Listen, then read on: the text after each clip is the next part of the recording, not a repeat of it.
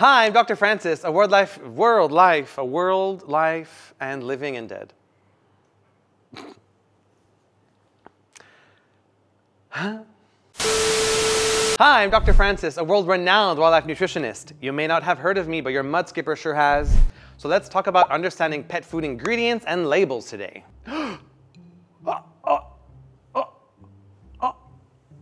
They don't really make noise. They just open their mouths really wide with their teeny tiny eyes and they look foolish.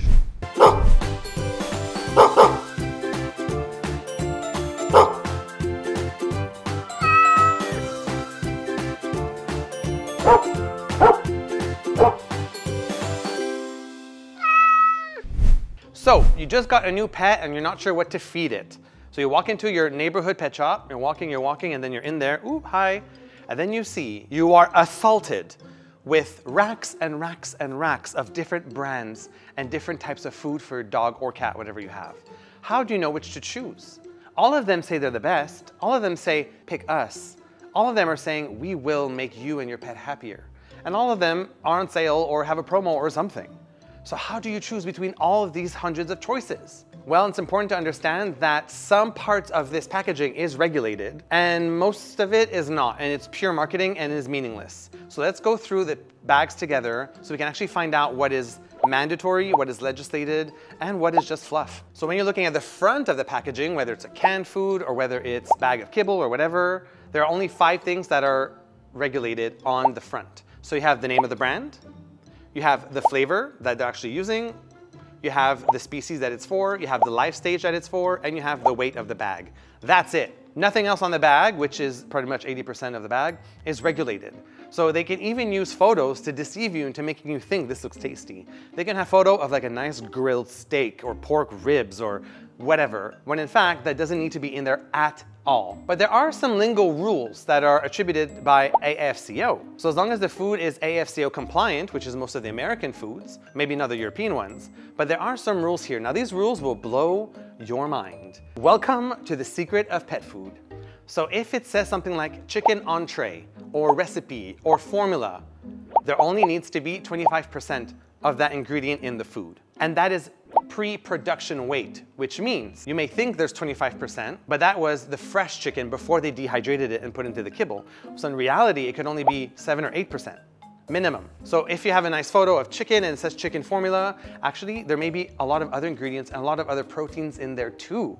It's just what they choose to say. So you need to read your ingredients no matter what, because even though it says beef entree, there could be tons of other meats in there. And if you see the word "and," this is another warning bell, because if it says chicken and rice, then altogether it has to add up to at least 25% pre-production weights of the ingredients. And each individually needs to be at least 3% pre-production rates. So if it says chicken and rice, there could literally be just 1% of actual dried chicken, which would be around 3% of the wet weight. Isn't that crazy? And if they use the word with, like chicken entree with venison, you may think, oh wow, venison is fancy, venison is nutritious, venison's expensive, let me get this one.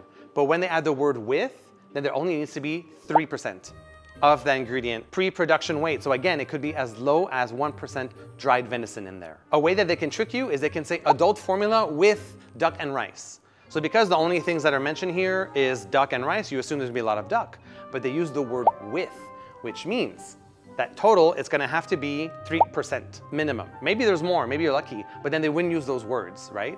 They would use other words that would have a connotation of that there's more in there. So all of this is really aimed at deceiving you, although they're saying it's a way to protect the consumer, but I don't see it that way. And the scariest one of all is when they use the word flavor. You could say something like, I don't know, sacred antelope of the hills of the Himalayas flavor. And how much actually needs to be in there? None. The word flavor means there doesn't actually need to be any in there. It's just the flavor. Maybe it's just like a little part of the aromas. Maybe just something that kind of smells like it. 0% required if they use the word flavor. So if you see the word flavor, run. Run as fast as that deer. Run as fast as that sacred holy deer up the Himalayan mountains. Run. You don't want to buy that food. And that's just the front. Oh my God. Now turn your bag around. Turn the bag around. And then what you're seeing is only 3 things are mandatory legislated. You have the ingredients list from the highest weight to the lowest. Again, pre-production weights. So it's misleading there as well, because everything is basically dried in the food. And then you have the nutrient information, the guaranteed nutrient profile that has protein, fat, fiber, and energy. Those are the only ones that need to be there. Anything else is just because the company itself chooses to put those there, but they don't have to in terms of AFCO regulations. And then there's the energy content as well. But the energy content can just be calculated. It doesn't have to have been substantiated with lab reports. So it could be over or underestimated. There also needs to be feeding directions, but there's no rules on how to properly explain feeding directions. So every brand has their different way of explaining it. Some are horrible tables, some are kind of a bit more pictorial and very cute and easier to understand. But all in all, the information that is in there is not verified. As long as it's there,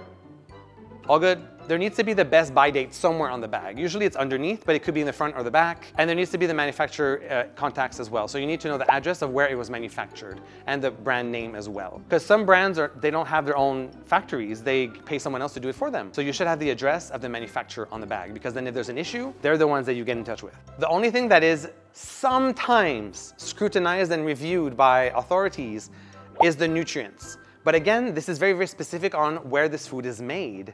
And depending on which state you're from, then that's where you'll know if they're a lot more ruthless and a lot more specific about it, or if they're kind of like, yeah, it's there, looks fine, cheers.